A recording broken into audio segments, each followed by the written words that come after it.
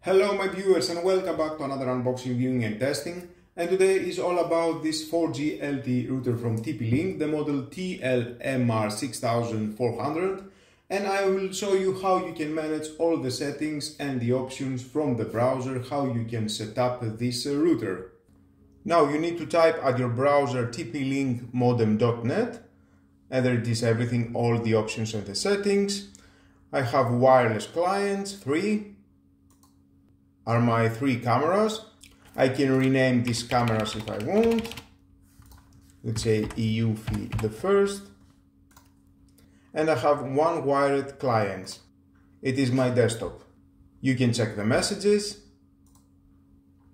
internet, and you can see here the one interface name, the internet status, IP address, DNS server, 3G, 4G, SIM card, 50% it is the signal strength, your provider, the network type, data upload speed and down speed. It is in low right now, I don't have a very good signal at my home. We can go at the router. And again here we can see 2.4 GHz wireless, status, SSID, the channel, the MAC address, 2.4 GHz guest network, disable it, and the SSID. Internet. And here we have the mobile data. You can turn it off or turn it on. You can choose the network mode, 4G preferred, 4G only, 3G only, 4G only. Dial-up settings, profile name, okay, the PDP type, APN, username, password, authentication type, and save. This settings is installed automatically at your SIM card from your provider, and save. Wireless settings, 2.4 GHz, enable, disable if you want, the SSID network name and the password, all that you can change whatever you want. Change your Wi-Fi name and your password, and you can hide your SSID, and save. Guest network. Allow guests to access each other, allow guests to access my local network. You can do that, enable guest network. You can change your Wi-Fi name of your guest network, hide the SSID, set a password, everything that, and save. Parental controls, and here you can switch it off, switch it on, block list, add a new website, whitelist, and save. At the moment off. And you can see here you can refresh, add and delete everything. TP-Link Cloud. You can add your email, your username and your password, and it will be synchronized with the Tether app. I have made a video how you can set up this router from the TP-Link Tether app. You can check this video down below in the description or right in the corner after the end of this video. Okay, we can go quick setup, and here you can choose time zone, next. You can choose the profile names, of course, 2 or 1, the PDP type, APN, username, password. As I said, this has installed it automatically from your provider. In my case, it's Vodafone. Next, you can change the wireless network and name and password. You can enable if you want your Wi-Fi. Next, testing the internet connection. Okay, success, next. And here it is everything that you need to know. Next. Congratulations, network set up successfully. Enjoy the internet. Thank you.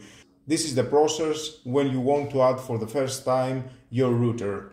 Just plug it in at the power and connect your desktop with an Ethernet cable at any LAN of your router. Basic again, and you can choose other languages here.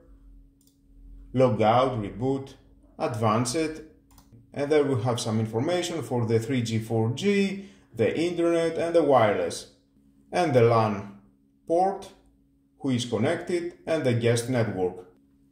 Operation mode, And here you can choose if you want to work your router as a 3G 4 router mode or as a wireless router mode. For now it is on 3G 4G router. I will change that later, and I would like to test it like a wireless router, see how it works. Network, internet, and here you can change some of the settings, mobile data, data roaming, NAT. You can choose again network mode, the band, auto or manual, network search, auto or manual, and save. ISP upgrade, current ISP version, you can browse and upgrade. If you fail to dial up internet access after upgrading to the latest version, please contact us. Okay. PIN management, you can enter a PIN, data settings, total usage, correct, data limit, you can choose gigabyte 2, send test message, usage alert at 90%, SMS alert for usage, you can enter the phone number and you will get alert. Modify data statics, okay, and save. No data limit for now, save. LAN settings, and here you can see everything about the DHCP server, MAC address, IP address, all that. And of course we'll get the total clients for connected. You can see I have renamed the UFI and it is on, the name is here, with a MAC address, IP, the time, everything. Dynamic DNS, service provider TP-Link, dynamic DNS, no IP. You can choose one of these three. To use our superior TP-Link DNS service, please log in on your account to do that. Okay, let me log in at the basics again. TP-Link Cloud, and let's enter my email and my password. And log in. And there is all the information. I am the admin, being managed by this email. Okay, let's go again at the advanced, network, dynamic DNS.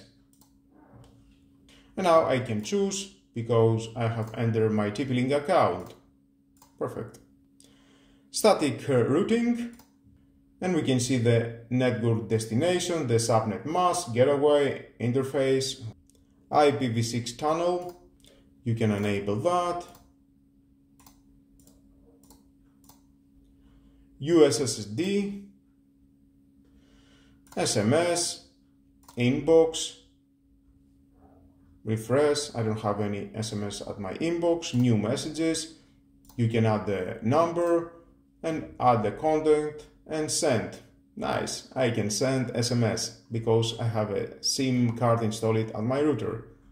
Outbox, drafts, there's one draft, SMS settings, message sender and save. You can change the message sender.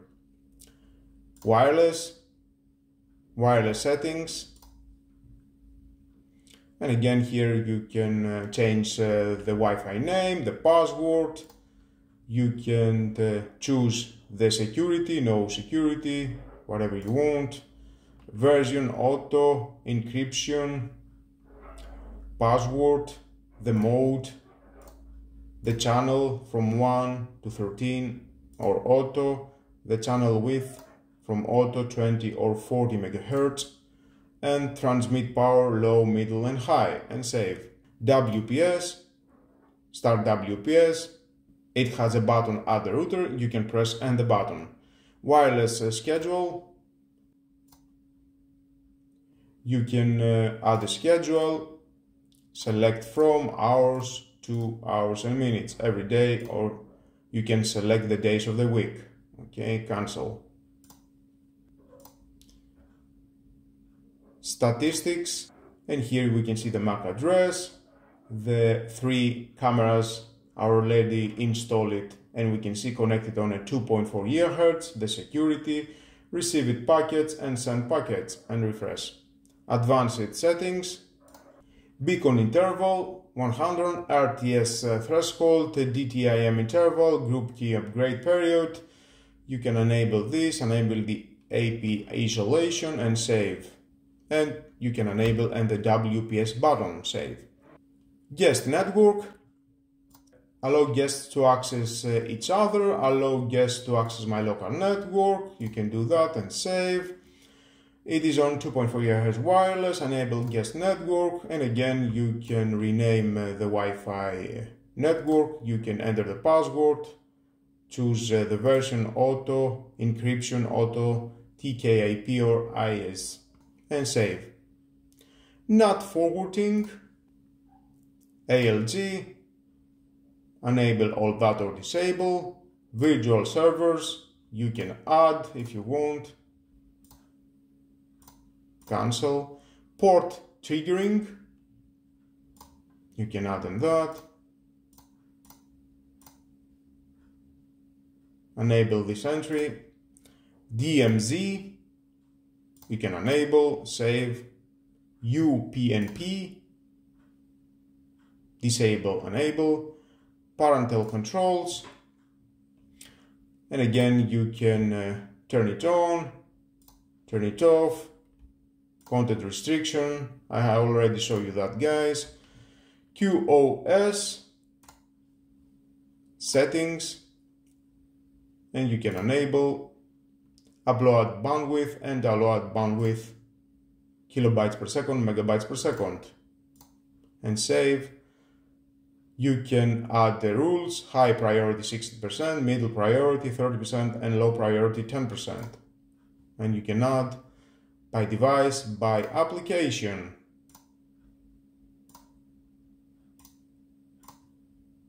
So many things to choose.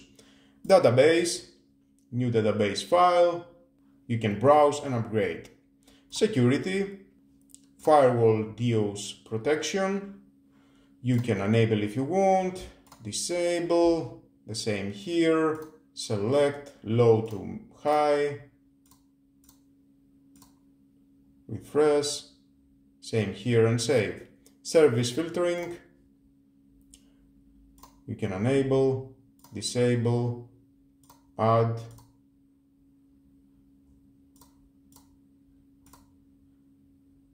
single IP address range, all IP addresses. Cancel. Access control. Then we have the access control on, access mode blacklist or whitelist, save. You can add, and we can see we've got the online devices, 4 it is. As I said, my 3 cameras and my desktop. IP and MAC binding, you can enable that, disable, add, refresh, bind, and we can see the MAC address and the IP address, bound and modify, you can delete. IPv6 firewall, you can enable, you can add, scan. Okay, perfect. VPN, open VPN, enable, you can choose, save, generate, export, internet and home network, PPTP VPN, other settings, IPsec VPN, deep peer detection, you can add all that, all these values.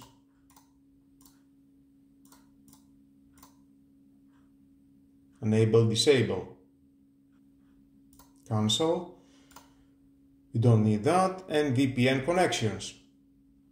Perfect, we don't have at this time. System tools, time settings, you can choose synchronize, the day, the time, everything is here.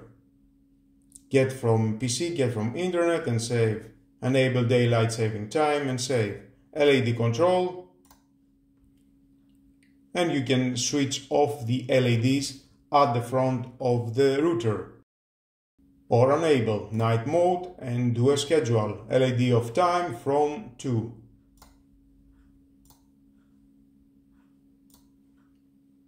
Diagnostics, you can start, perfect. Firmware upgrade, we are okay, perfect. Backup and restore, you can do a backup, restore from a file, factory default restore. You can reboot, enable reboot time every day, every week, choose the days of the week, every month, 1st, 2nd, 28th, it is your choice. Administration, you can choose here some values, enable, save, remote management, the same. System log, okay, we've got so many system logs. All, you can choose, debug, refresh log settings and save log. CWMP settings, you can enable, inform, disable. You can change the inform interval, admin, ACS password, anyone, LAN, LTE, connection request authentications, it is enabled, get RPC methods, you can change all these values if you want. CNMP settings,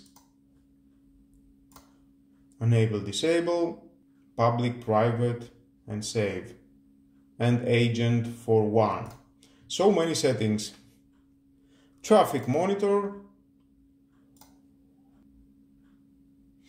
and you can see for all the devices, minutely, hourly, daily. Refresh, reset, and you can see everything. At this moment I have just enabled it, that's why we don't have something. Disable. And basic. And advance it again. Now I would like to change the operation mode from a 3G 4G router to wireless router and save. The change will not take effect until the router reboots. Are you sure to continue? Yes. Just to make some tests, guys, and see the Wi-Fi speed, I will connect my modem from my internet provider to the one LAN port.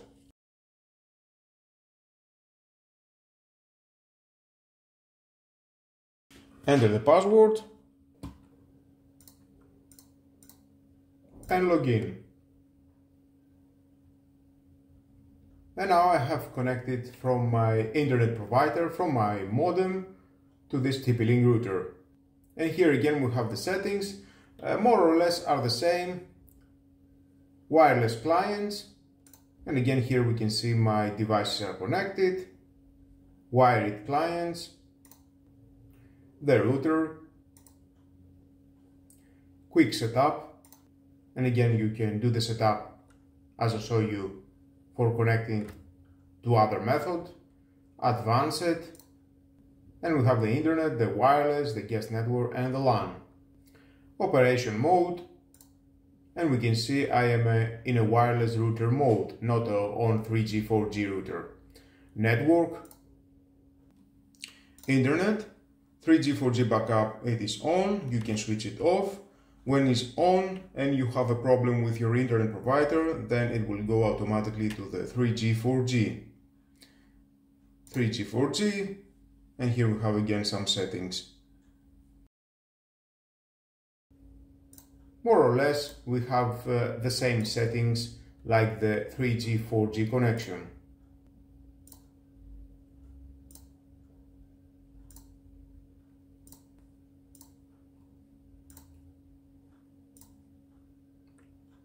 No firmware update again. Now I would like to test my internet speed from my provider through this TP-Link router, from my smartphone and from my laptop.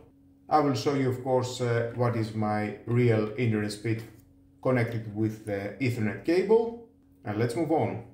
I am starting the test from my desktop connected with Ethernet cable at the LAN port of the 4G TP-Link router. And the speed is 95 megabytes per second download and 10 megabytes per second upload.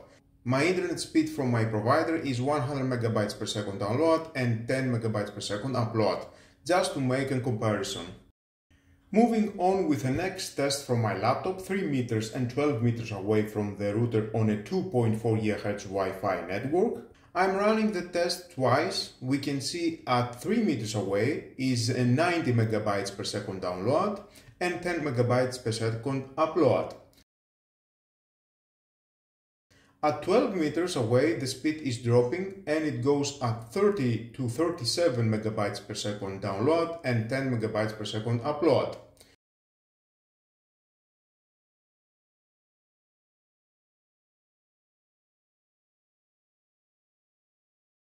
Next test from my smartphone, and again 3 meters and 12 meters away from the router. I'm running the test twice again. We can see at 3 meters away it is 81 megabytes per second download and 10 megabytes per second upload. At 12 meters away it is 40 to 44 megabytes per second download and 10 megabytes per second upload. It goes only at 10 megabytes per second upload because that is my real speed for upload.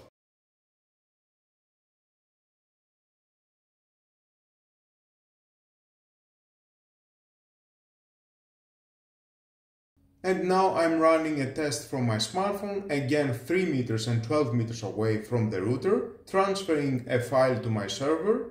3 meters away it goes at 7 megabytes per second, and on 12 meters at 3 megabytes per second. 2.4 GHz Wi-Fi, it has the limits, if that is for the internet or transferring file between your computer or to your server. And the same test again from my laptop, 3 meters away it goes at 10 megabytes per second and on 12 meters at 5 megabytes per second. Well guys, that was all about this TP-Link 4G LTE router. You have seen on my video how you can set up your router from the browser, from your desktop or laptop. Definitely it has many options and settings to adjust at your needs. It is your choice if you want to use the TP-Link Tether app. I have made a video, you can check it down below to the description or after the end of this video. But I think from the browser it has more options and it is faster to adjust and make the setup. It is your choice. And in the end we have seen the 2.4 GHz Wi-Fi speed. I think it is very decent speed for the things that it can do. In my case, I have just purchased this TP-Link router just to connect some smart devices because in my other place I don't have an internet connection. I will just install my SIM card and control some of the smart cameras around. Well guys, that was all about. Thank you again for watching. Please subscribe to my YouTube channel. It takes only 1 second. Press the subscribe button and done. Share this video, you never know who may need it. And hit the notification bell because more videos in the future are coming and you don't want to miss it. Have a nice and lovely day. Bye bye.